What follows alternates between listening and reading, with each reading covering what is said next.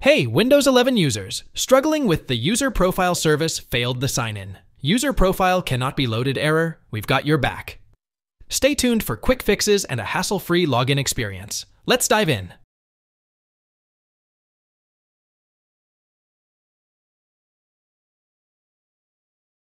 Hold down Shift and click on the power icon on the lock screen. While holding Shift, click Restart.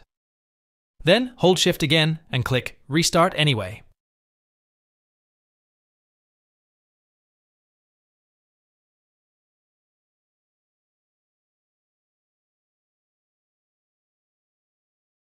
Once you're in, click on Troubleshoot.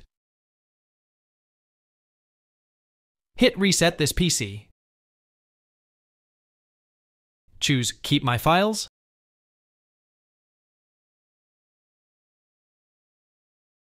And opt for a local reinstall. Click Reset and let the magic happen.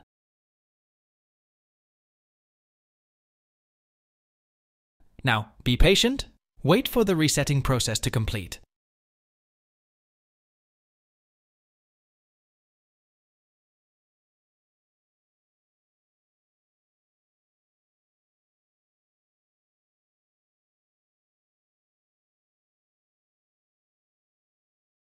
Follow the on-screen instructions to reinstall Windows, and you're good to go. There you have it.